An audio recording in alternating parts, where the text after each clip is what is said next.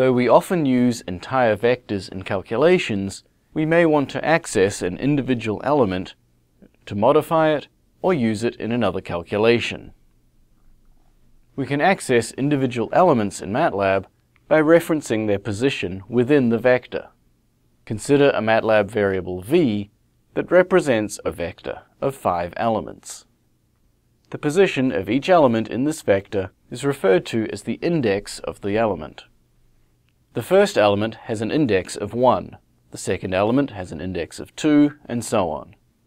To access the fourth element of the vector v, we can use this syntax.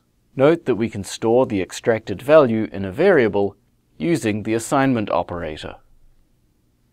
Notice that the index is enclosed in parentheses following the variable name.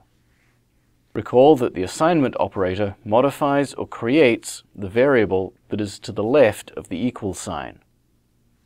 So, how could we change the value of the fourth element of v? In this command, we assign the value 7 to the fourth element of the vector v. Notice that we still identify the fourth element of the vector v by enclosing the index in parentheses following the variable name. We can also add new values to a vector. For example, a new element of the vector v would have an index of 6. Therefore, this command creates a sixth element and assigns it the value 2. Finally, the index itself can be a variable.